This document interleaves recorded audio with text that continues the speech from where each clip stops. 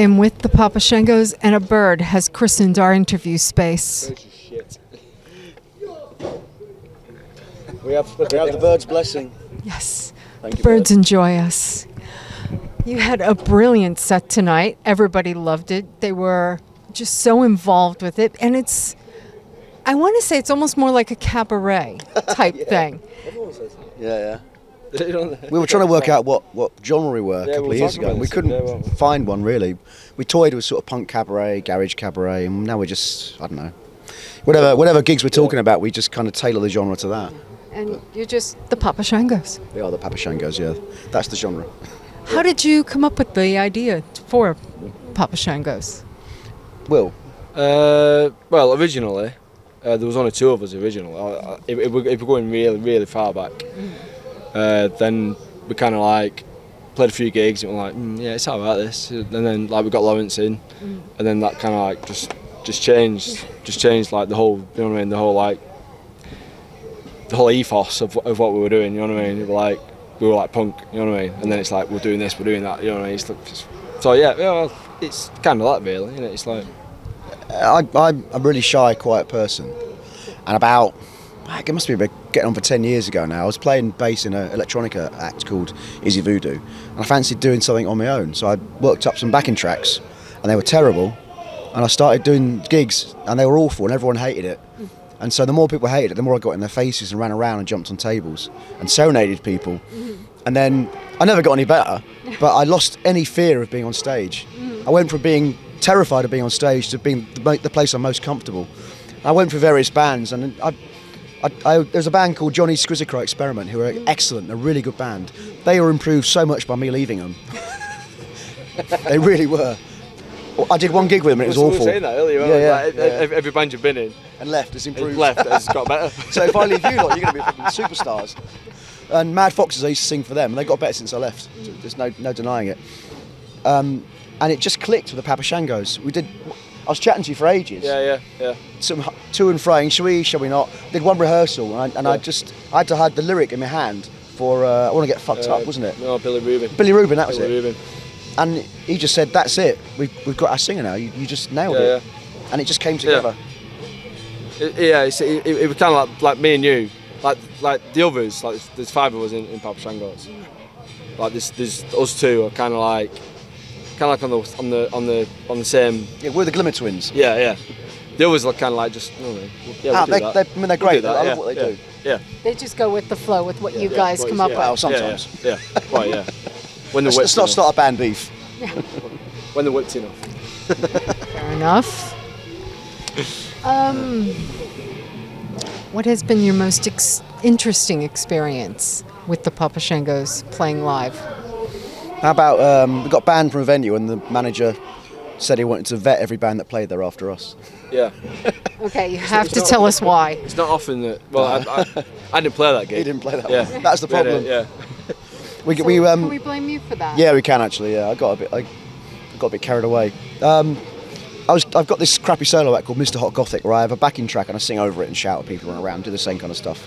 I did just a 20-minute solo spot for someone for that, and he messaged me the day of the gig and said, "Someone's dropped out. Headliner's dropped out. Can the Papashangos step in?" He was away.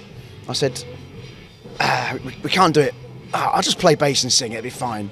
Okay. And I was horribly wrong. It was terrible. They cut us short, and well, you say it was terrible, but you know what I mean. It wasn't good. You got banned from a venue. I know. I like the fact we got banned though. Yeah. It's always a bonus. Yeah, it must have been spectacularly bad to get banned. People were leaving. Nobody left today, though. No. That's because he didn't have an instrument. I've been a bassist for a long time, but not a very good one. And it came unstuck because I found I couldn't sing and bass at the same time. So I did neither really, and it undermined the sound, I would say. Just a wee bit, probably. People are still talking about it. Yeah, that's all that matters. Well, mainly us. Yeah. There's only one thing worse than people not talking about you. Yeah. Being ignored. So. I said that wrong. Yeah. What else have we done? What else? Which is our best gig? I'm trying to think. Where have we absolutely just wowed? Oh, how about that one in Bury? You know it's a good Oh, gig yeah, when yeah, half yeah, the yeah, audience yeah. buys merch. Wow, yes. And they yes. share it. The pair of them shared it. It was great. Yeah, there was. Yeah, there There's weren't two many people. playing that night. But they bought a T-shirt. Just cut it in half. Half to you, half to him. But this, for me personally, we played like. I was talking to our guitarist earlier. At the end of this year, we played like something like 50 gigs, Yeah, I know. give or take. For a band that's like 2 years old, that's, you know what I mean.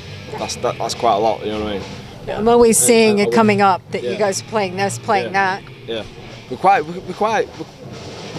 We're quite hard working. Yeah. It's- The problem is getting rehearsals in Well, now. well, that's it. It's like we're kind of like always like, for me personally, it's like we regurgitate and set all the time. I would sooner like rehearse new Yeah, songs. we also you know like, what I right, mean? can we drop the intro? Let's drop Delight. Yeah. I'm getting sick of Yeah, that. let's do it, yeah. Can we drop this? Can we drop that? I'm going, no, because people like those songs. And I always get like- the point. Yeah, it's If- like I just wish we could work up Yeah. another set. yeah. We've got about an hour with a bit of me gabbling in the middle, and a couple of weak songs. Yeah. And we need to have 2 hours of strong songs. And it's just finding the time to sit down and do it. But every time we get in for rehearsal, it's for the next gig. You know what I mean? So there's no Yeah.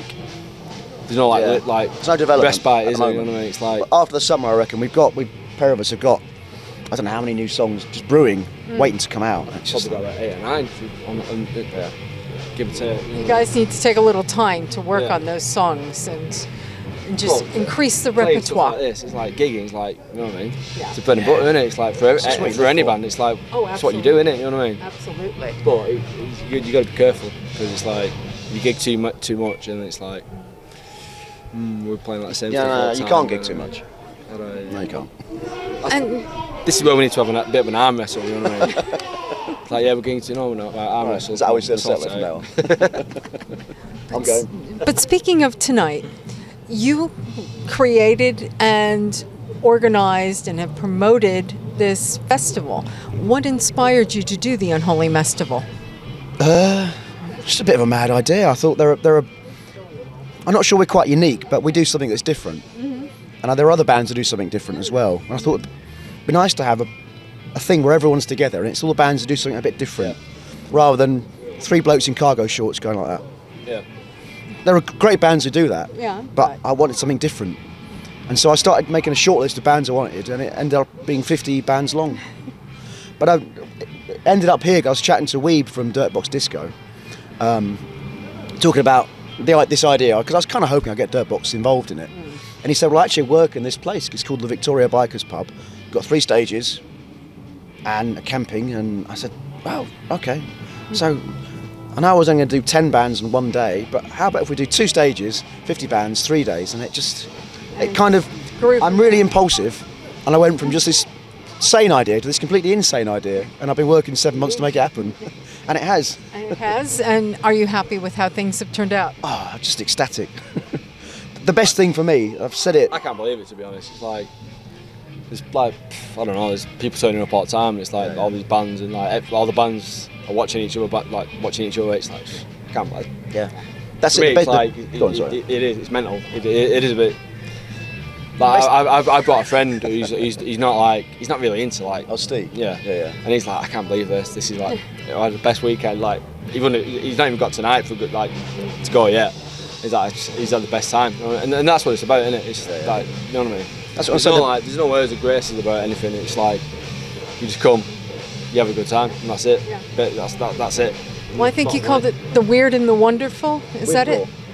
Weird and raw. Yeah. Weird and raw. Weird and raw. And it Because certainly has inside been it's, that. you know, raw bands. It's your Billy Clubs and your Army of Skanks. Yeah. They've got real it power going? and bollocks. Hey, Derek. This is Derek the Ferret. Hi-ho. Derek the Ferret. Hello. Welcome to MPRV News. What's... You got tomato sauce on you first. That's not tomato sauce. You've got red on you. What have you been doing? He's a guitarist. And Desmond. as you guys said on stage, apparently you're the only one who can play. Is that true? He's the yeah. Say that again. You're the only one. Apparently you're the only one who can play. Is that true? Who said that? You said it. I You didn't did. You did. You did. Did I? Yeah. Yes. This Alzheimer's getting worse. Yeah, he's a big league guitar player. I don't remember saying that.